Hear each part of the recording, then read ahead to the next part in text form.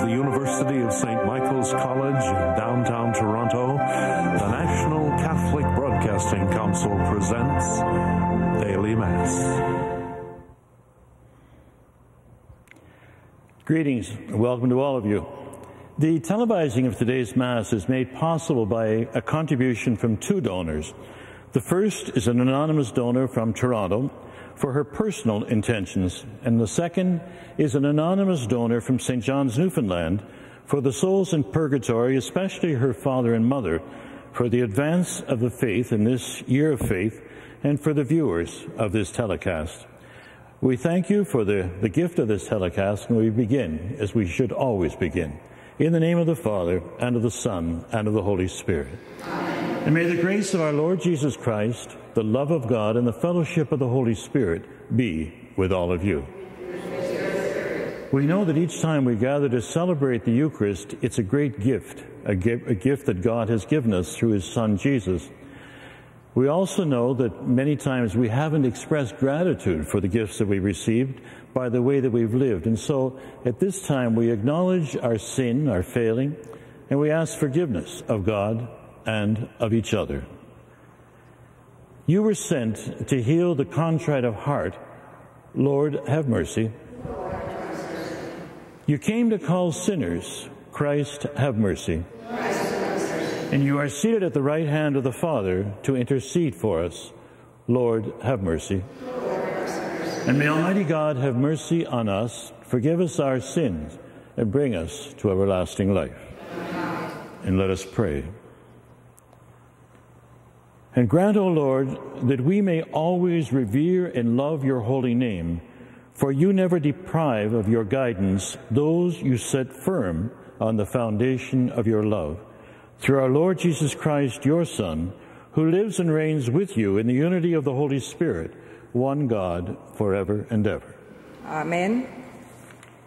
A reading from the letter of Paul to the Colossians.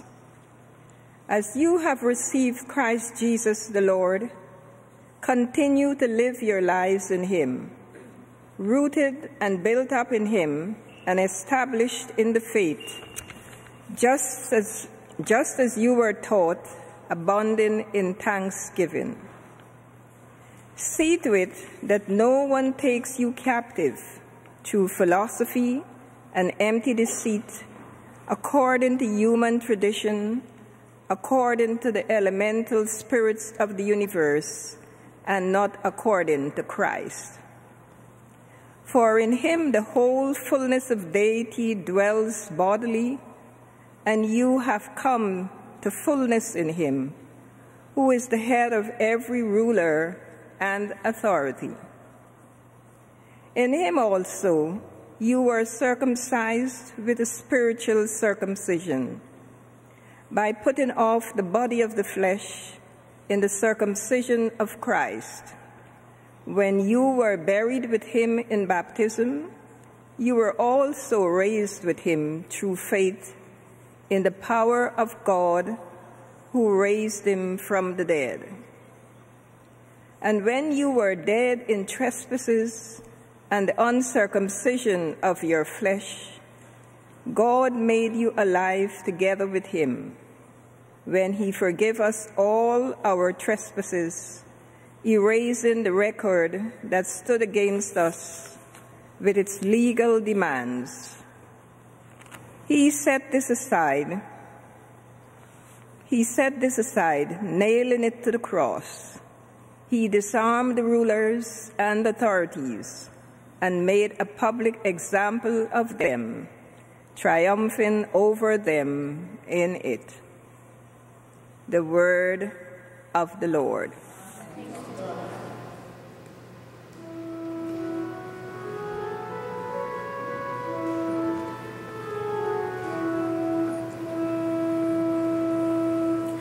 The Lord is compassionate to all his creatures.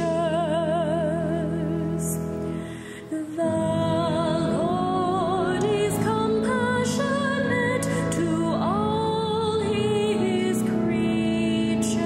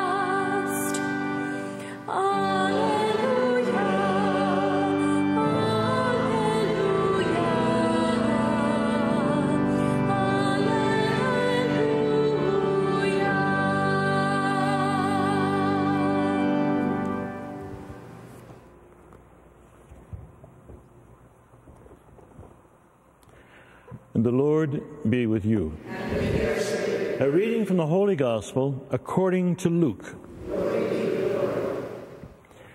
And Jesus went out to the mountain to pray, and he spent the night in prayer to God.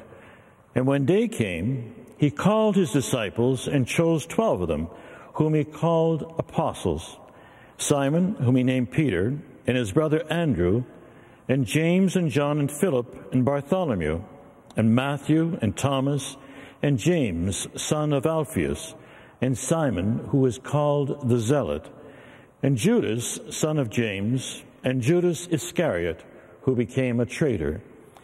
And Jesus came down with them and stood on a level place with a great crowd of his disciples and a great multitude of people from all Judea, Jerusalem, and the coast of Tyre and Sidon.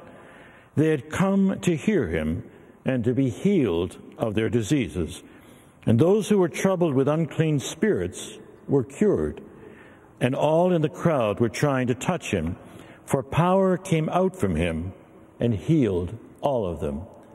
And this is the gospel of the Lord.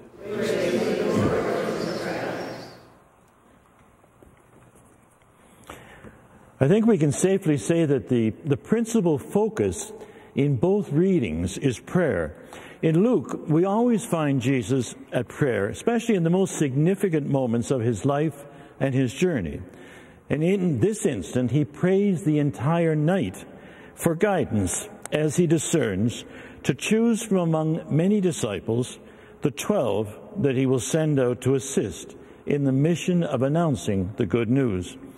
In Paul's letter to the Colossians, the focus is on Paul's prayer for the church in Colossae. The letter was written while Paul was imprisoned, and he writes to the Christians at Colossae who, without realizing, began to minimize the importance of Christ. They no longer feel secure in their belief in Christ like some believers today who tend to believe in astrology or look up the daily horoscope to see exactly what their destiny might be. They no longer look upon Christ as the center and the focal point of their belief. Paul, writing about Jesus, states clearly that as disciples they should focus on Jesus because in him the whole fullness of deity dwells bodily, and you have come to fullness in him. Paul insists that they focus on Jesus and rely on the Holy Spirit to be their guide and their strength. In the same vein, Pope Francis recently reflected on discipleship and said very clearly, the center is Jesus Christ, who calls us and sends us forth. He went on to say that we need a church capable of rediscovering the maternal womb of mercy. Without mercy, we have little chance nowadays of becoming part of a world of wounded persons in need of understanding, forgiveness, and love. Over the last couple of weeks, Pope Francis has been very active and taken a great deal of initiative to focus on peacemaking and conflict resolution, especially in light of the crisis in Syria. And he's encouraged all of us to pray for peace. Last Thursday, all of the ambassadors accredited to the Vatican were called in for a presentation by the Vatican, a brief by the Vatican on Syria. And this past Saturday, on the vigil of the birth of Mary, Queen of Peace, he called for a day of fasting and peace, a fasting and prayer, rather, for peace in Syria, the Middle East, and throughout the world. And he extended the invitation to all Christians, to followers of all religions and all people of goodwill, to participate in the initiative. To the thousands of people gathered at St. Peter's Square 10 days ago, Pope Francis called us to pray for peace. And he spoke very forcefully and very clearly. You may have heard the words before, but I repeat because it's worthwhile. And I quote, "Dear brothers and sisters, I wish to add my voice to the cry which rises up with increasing anguish from every part of the world, from every people, from the heart of each person, from the one great family which is humanity. And it's a cry for peace. It's a cry which declares with force, we want a peaceful world. We want to be men and women of peace, and we want in our society, torn apart by divisions and conflict, that peace break out. War, never again. Never again war.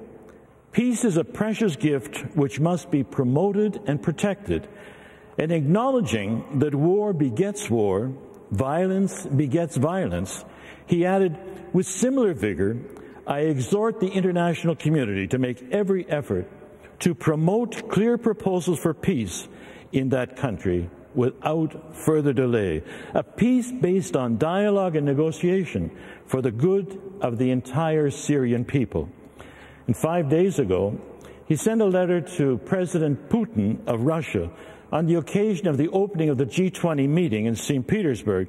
And in it, Pope Francis wrote the following: "It's regrettable that from the very beginning of the conflict in Syria, one-sided interests have prevailed and in fact hindered the search for a solution that would have avoided the senseless massacre now unfolding.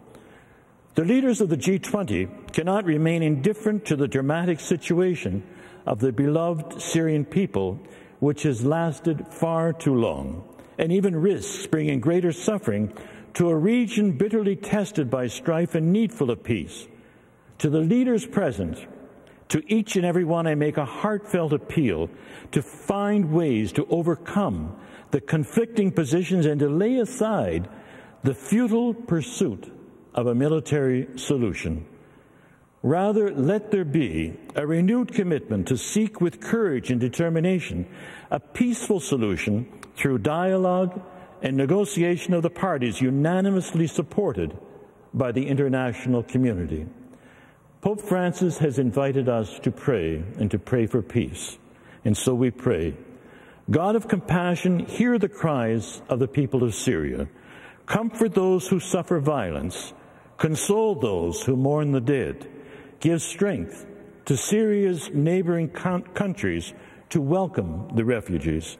Convert the hearts of those who have taken up arms and protect those who are committed to peace. God of hope, inspire leaders to choose peace over violence and to seek reconciliation with their enemies. Inflame the universal church with compassion for the people of Syria and give us hope for a future built on justice for all. And this we ask through Christ our Lord. Please join me as we pray. We continue to pray this day for the many people who join us via television and for the many intentions that they've asked that we lift up in prayer. And so for all of them and for their intentions, we pray to the Lord. Lord, hear our prayer. We pray that each one of us can enter into that spirit of prayer as Pope Francis has requested, that we may pray constantly to be peacemakers in our homes, to have peace in our hearts, and to pray for the wider world. And for all of them, we pray to the Lord. And all of this we ask through Christ our Lord. Amen.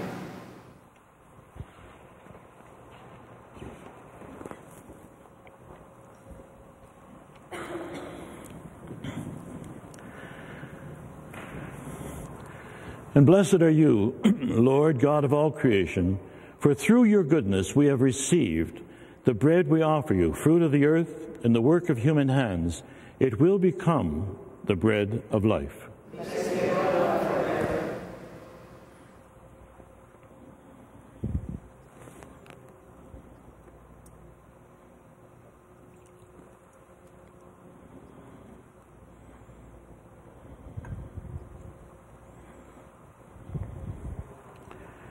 And blessed are you, Lord God of all creation, for through your goodness we have received the wine we offer you, fruit of the vine and work of human hands. It will become our spiritual drink.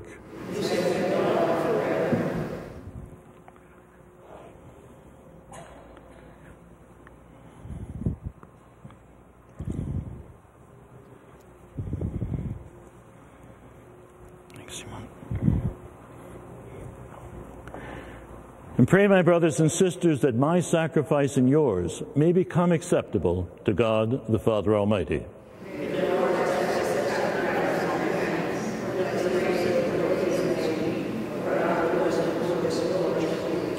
And receive, O Lord, the sacrifice of conciliation and praise, and grant that, cleansed by its action, we may make offering of a heart pleasing to you, through Christ our Lord. And the Lord be with you. Lift up your hearts, and let us give thanks to the Lord our God. It's truly right and just, our duty and our salvation, always and everywhere, to give you thanks, Father most holy, through your beloved Son, Jesus Christ, your word through whom you made all things, whom you sent as our Savior and Redeemer, incarnate by the Holy Spirit and born of the Virgin. Fulfilling your will and gaining for you a holy people, he stretched out his hands as he endured his passion, so as to break the bonds of death and manifest the resurrection. And so with the angels and the saints, we declare your glory as with one voice we acclaim.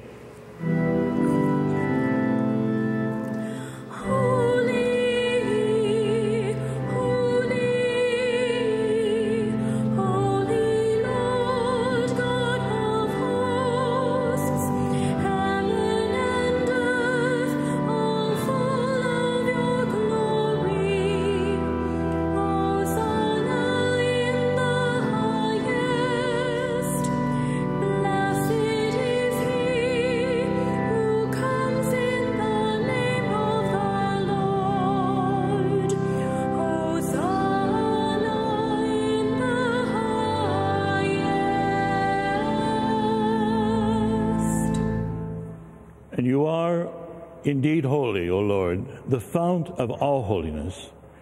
Make holy, therefore, these gifts, we pray, by sending down your Spirit upon them like the dewfall, so that they may become for us the body and blood of our Lord Jesus Christ. At the time he was betrayed and entered willingly into his passion, he took bread and, giving thanks, broke it and gave it to his disciples, saying, "Take this, all of you, and eat of it, for this is my body, which will be given up for you."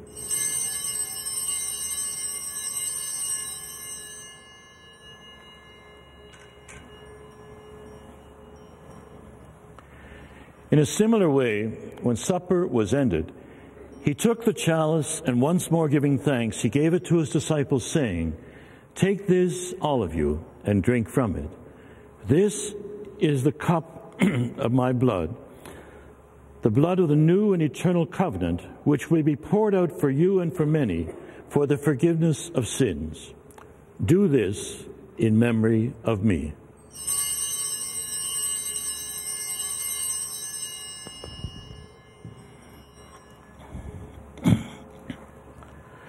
The mystery of faith.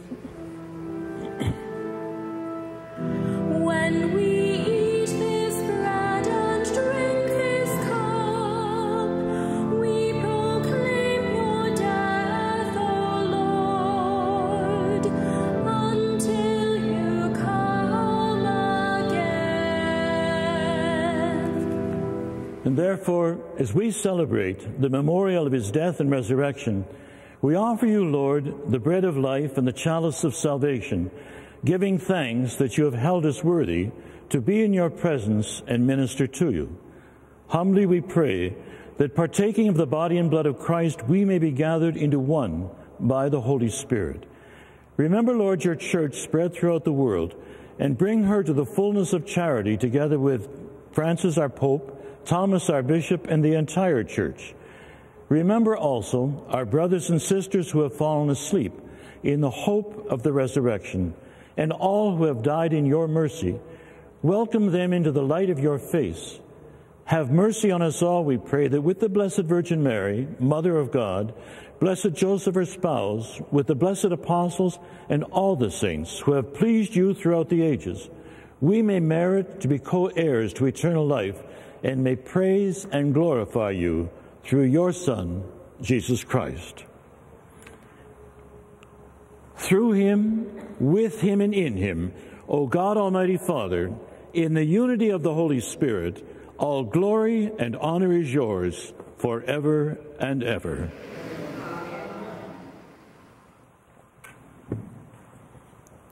and faithful to the teaching of Jesus, and formed by his teaching and his command, we dare to say, Our Father, who art in heaven, hallowed be thy name. Thy kingdom come, thy will be done on earth as it is in heaven.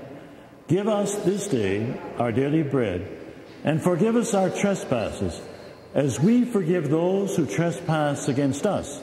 And lead us not into temptation, but deliver us from evil. And deliver us, Lord, we pray, from every evil, and graciously grant peace in our days, that by the help of your mercy we may be always free from sin and safe from all distress, as we await the blessed hope and the coming of our Savior, Jesus Christ. And Lord Jesus Christ, who said to your apostles, Peace I leave you, my peace I give you, look not on our sins, but on the faith of your church, and graciously grant her peace and unity in accordance with your will, who live and reign forever and ever. And may the peace of the Lord be with you always. And let us offer to each other a sign of that peace.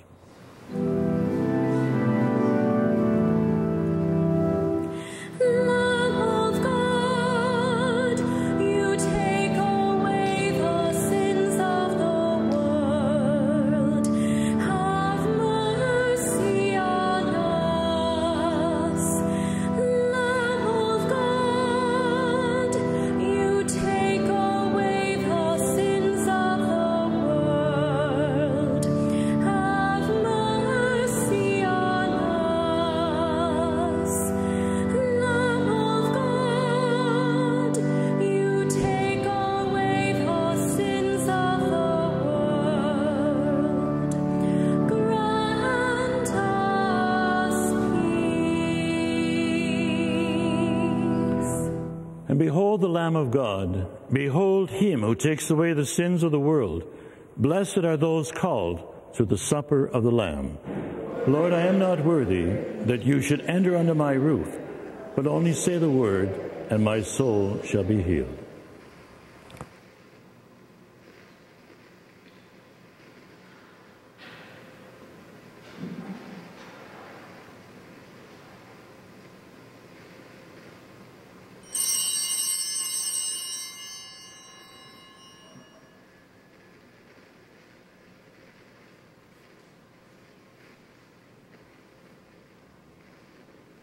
Would those of you at home join with me now in this prayer for serenity?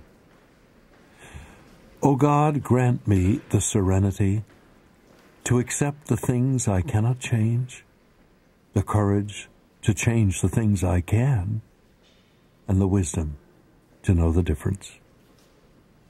Living one day at a time, enjoying one moment at a time, accepting hardships as the pathway to peace, taking, as he did, this sinful world as it is, not as I would have it, trusting that he will make all things right if I surrender to his will, that I may be reasonably happy in this life and supremely happy with him forever. Amen.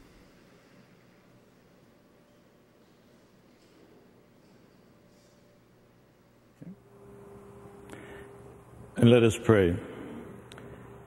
Renewed and nourished by the sacred body and precious blood of your Son, we ask of your mercy, O Lord, that what we celebrate with constant devotion may be our sure pledge of redemption. And we ask this through Christ our Lord. And the Lord be with you. May Almighty God bless you in the name of the Father, and of the Son, and of the Holy Spirit. And let us go, glorifying the Lord by the witness of our lives. I hope you have a good day, and to the degree possible, to remember the intention of the Holy Father, of Pope Francis, to lift up the people of Syria and all the people of the Middle East in our prayer. Have a good day. Thank you.